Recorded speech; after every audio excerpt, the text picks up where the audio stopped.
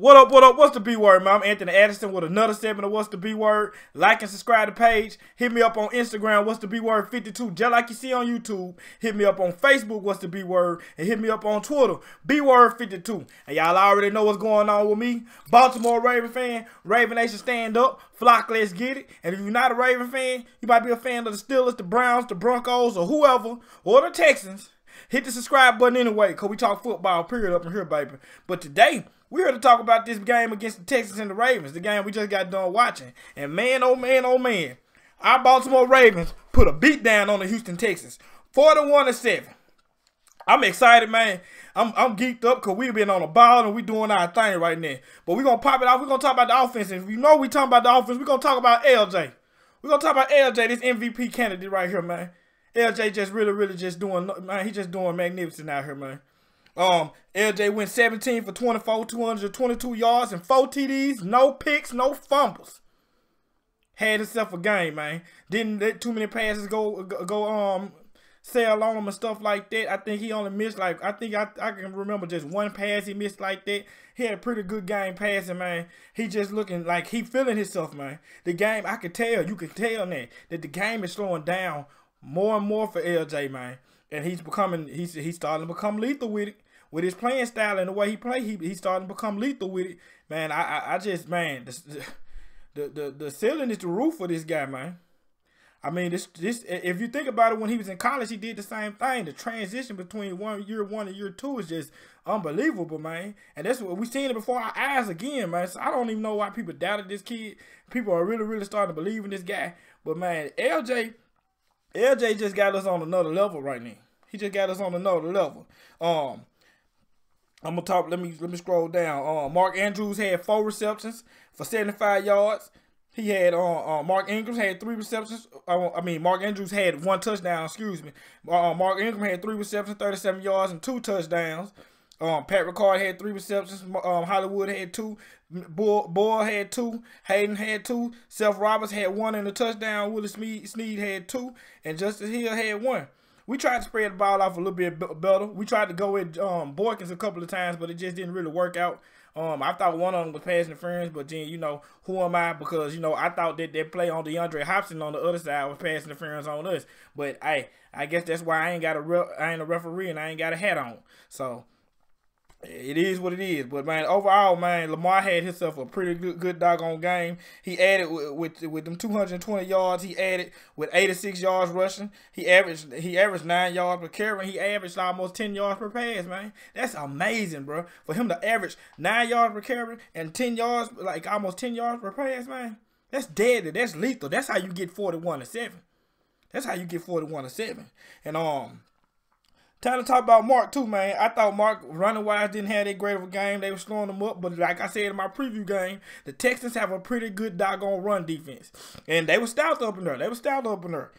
He had 13 carries for 48 yards. He had no touchdowns rushing. But he recovered with that with 2 touchdowns receiving. One of those plays was awesome, man. Was awesome. But, to me, honestly, man, this game, even though the offense did its thing and the offense been doing their thing week in, week out, this game is not even about the offense. This game is not about the offense. This game is about the defense. So that's I'm slick done talking about the offense right there. Lamar had a good game. The team offense as a whole had a good game. Hold up, before I get done with the offense, shout out to the O-line. Because the O-line had that man sitting there just looking like he just couldn't get touched, man. The O-line had him sitting up there pretty. Man. The O-line is really gelling, man. This O-line is getting better and better week by week. And it's like they growing right before our eyes, man.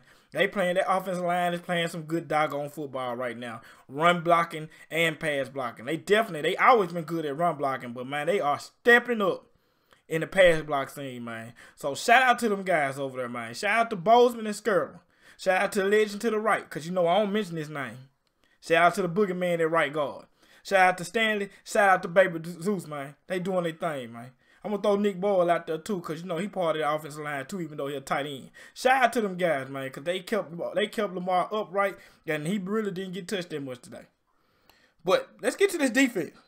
Let's get to this defense because, man, oh, man, this defense came to play ball. This defense came to play ball today.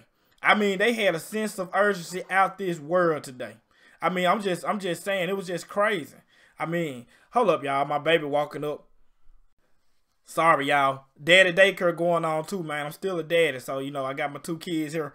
My wife had to work today. So, anyway, back to this defense, man. Playing with a sense of urgency, man. Playing like their hair was on fire. They were flying to the ball. And for the first time, we showed up with a pass rush, a consistent pass rush. We was getting at Deshaun Watson, and we had him rattled.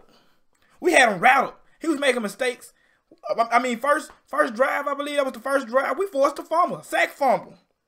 Matthew Judon with a forced fumble, and Matthew Judon got 2 sacks today. I mean, Matthew Judon was everywhere today. I mean, I've been complaining. Earlier this season, I was complaining about Judon because I want to see more out of him. This is the Judon I know. This is the Judon I love, and I see it, man. Judon ready to get that check now. He started to play like he want that check, and that's what I've been wanting to see. Judon showed up today. He showed up today. I don't know what's in that Taco Bell, but boy, I don't know if you're eating the Locos Taco or a Nacho Bell Grande. Keep eating it because, man, you came with it today. You came ready to ball today, man. So first shout out on defense. Shout out to Judon. My second shout out on defense, and you gotta shout this man out because he's been playing. He's been under the radar playing good. Ever since Pernell McPhee has been out, Jalen Ferguson has been getting a lot of play time. And see, even though he's not being the best pass rusher that we think he should be, he's getting the job done as far as setting the edge and being good in the run, man. He's being good in the run, and he showed up in the pass rush today. He was getting there. He wasn't getting sacks. He got 1 sack, but he wasn't just getting there all the time. But he was getting there.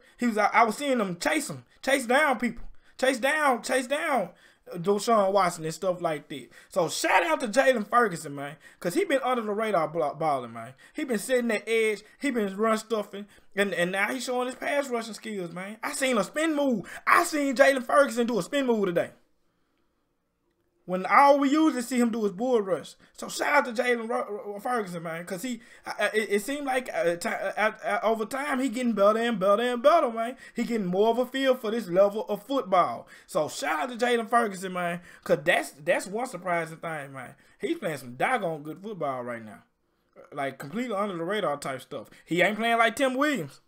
I can tell you that much. The next person. Let's give a shout out to the secondary as a whole. The secondary as a whole, man. The secondary as a whole did their job, man. And we forced the interception, Josh Byrne, but that was more of the defensive line that did that. But we forced the interception, man. I'm going to scroll over to Deshaun Watson stats because he ain't do that good. Deshaun Watson went 18 for 29 for 169 yards and an interception. No touchdowns. No touchdowns. Defense showed out. Defense came to play ball today. And we seen it from Series 1 until they gave up their little cheap touchdown, man. I think they were just trying not to get hurt. But they played hard all game long. Deshaun Watson didn't have nothing available. He was getting harassed. They was sacking him. They was chasing him down. They was hitting him. I mean, man, if we could have a pass rush playing like this week in, week out, I think we had 7 sacks today. If we could do this, we are very dangerous. We are already dangerous, but we are extremely dangerous. Like if we can keep a pass rush going like this, man, we can put the fear of God in all the teams in the AFC and the NFC. So man, we really just like on the defensive side of the ball, man. Deshaun Watson only had 169 yards, no touchdowns, and an interception, y'all. Just listen to that. Carlos Hyde had 65 yards, and most of them 65 yards really came from that one little touchdown that they gave up. For the most part, they were shutting that man down. Running game couldn't get nothing going. Duke Johnson had 40 yards on 6 carries. I mean, Deshaun Watson had 12 yards on 3 carries. Our run defense was shutting stuff down. Our run defense was shutting stuff down, man. The defense as a whole, man, they played a game, man. I mean, who rightfully thought that we was going to go in this game and hold this team, this Houston Texans team led by Deshaun Watson, by 7 points. I mean, hold him to 7 points. Hold him under 200 yards passing. That looked like this defense almost looked like last year's defense as far as like not giving up nothing. Nuke Hobson had 7 catches for 80 yards. That's okay, because Nuke going to get his. But we kept him from getting a touchdown. One of them was a controversial call because I believe that was a pass interference, and they didn't call it pass interference, but it was a no call and it helped us, so I'm not going to cry about it. But I think that was pass interference on Marlon Humphrey in the end zone. I just got to be honest because I'm just a realist, man. I'm not going to just be like, nah, that wasn't a pass interference because that's my team. I'm just going to be real. That was PI. But, hey, it happens, man. They not gonna reverse pass interference. I don't even know why they challenged it. NFL has already made that known that they're not reversing no pass interference call. So, oh, well. Kenny Stills only had 4 catches for 27 yards. Kuda had 3 catches for 25 yards. And that's pretty much the offense. That's pretty much the offense. We shut their offense down. The Ravens are 8-2 now. We come with an iron fist. We out here ready to we out here just beating people down right now. And we need to keep this same thing going. And Lamar showed again that he's a passer. He can pass in this league. And his legs is just an accessory to his game. You know what I'm saying?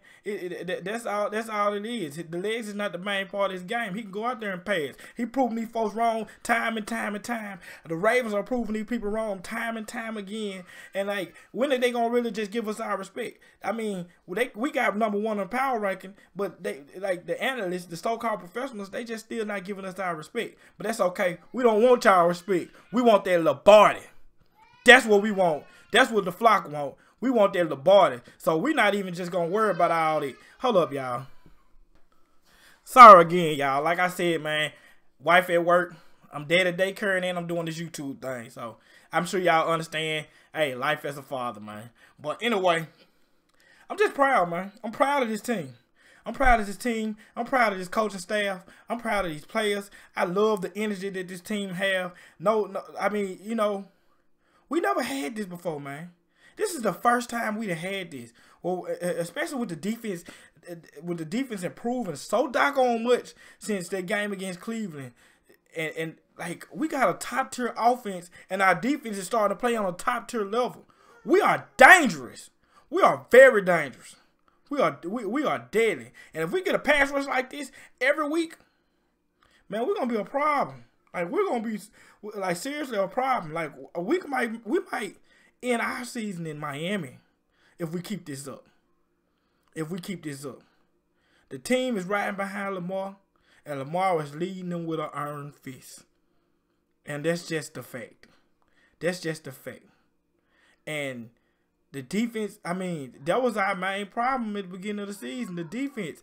And now that the defense is playing at the level that they're playing, like, man, we're going to be a hard team to beat. We got the Rams next. I feel very good about the Rams game because I don't trust Jared Goff. Jared Goff's not that good to me. Ty Gurley is looking like a shell of himself. And Jared Goff just not that good, man. I don't think Jared Goff could beat us. It'll take Jared Goff to beat us. And it's just, I mean, the whole thing about this run that we're going on, I believe it's 5 games now, is that our defense is playing at a high level. That's the biggest part. Like, the offense is doing their thing, but the defense is the biggest part of this run, man. The defense, we wouldn't be on this run right now if the defense wasn't doing what they doing right now. We scored touchdowns though 3 of the last 4 games on defense. We done got 2 turnovers this game right here. We getting turnovers. We finally getting a pass rush. It's just, man, it's amazing, man. It's just amazing. This first year, and I want to do one more shout out to Eric DaCosta, man. This first year as a GM is just really just, I mean, man. Like, this what we've been having behind Ozzie. Like, and true enough, DaCosta got an advantage that a lot of GMs don't get. He got to sit back behind one of the greatest GMs in football and see the trial and error of being a GM. And look how it's playing out. He making great moves. The Marcus Peter move, man. Again, I say this every week. Go to Tim Williams' Twitter account and tell him that burnt toast tastes good. We love that burnt toast over here in Baltimore because Marcus Peter has been huge for us. We got Jimmy out there playing good right now. He ain't even at full speed, man. I mean, we just look good, man. It's not too many things negative I can say about this team right now. We need to get the ball to the receivers more, but we talked about that on my mailbag question. You got to think about the formations that we run. We be too tight with a fullback so much that it's hard for receivers to get a lot of playing time and a lot of touches. But, man, overall, man, I'm just proud of this team, man. I can't be no more proud of this team, man. So, I'm going to leave it at that. I done said my shout-outs on offense. I done said my shout-outs on defense. But as a team, man, we just doing a good doggone job. We just doing a good doggone job. Y'all go back in y'all room. Go back in y'all room. The kids, y'all. Go back in your room, Naya. The kids, y'all. Life is a daddy. But, man, I'm just proud of this team, man. I'm proud of this coaching staff. I mean, we have an MVP candidate on our team. We never had that. We never had that. Was Jamal Lewis an MVP candidate the year he ran for 2000? I think so. But we got somebody that can legit win it. So, man, it's a crazy year, man. It's a crazy, crazy year, man. I'm just proud of the team. Let's get ready for the Rams game. Let's finish up. Hold up, y'all. That's my last time pausing, man. I got the situation settled. But anyway, I'm just proud of the team, man. I didn't see this game going this way, man. I didn't see us beating down the Texans like that. But it is what it is, man. Anyway, shout out to y'all. Because I'm at 500 subscribers now. 500 plus. I'm finna order up some chains. I'm finna do a giveaway since I'm at 500 subscribers. I'm gonna order up some chains and do a giveaway, man. I might even order up a few of these and do a giveaway, man, to show my my gratitude to y'all for subscribing to my channel. Checking out what I got to say day in, day out, man. And just showing love, man. Because that's all what it's about. Talking football and showing love. So, shout out to y'all, man. 500 subscribers.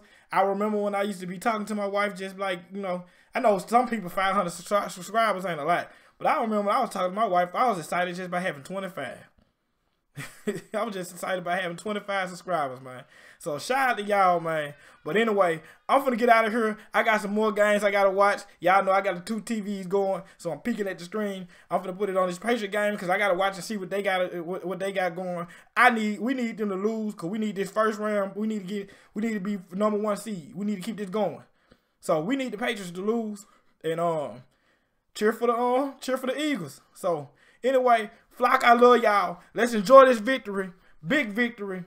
Let's get ready for the Rams. Y'all hit me up for mailbag questions. I do mailbag questions. That's when you ask me about any NFL team, any NFL player, any college team or player. And I come back and I drop a video and I tell you my honest opinion about that player or team. And I shout you out on it.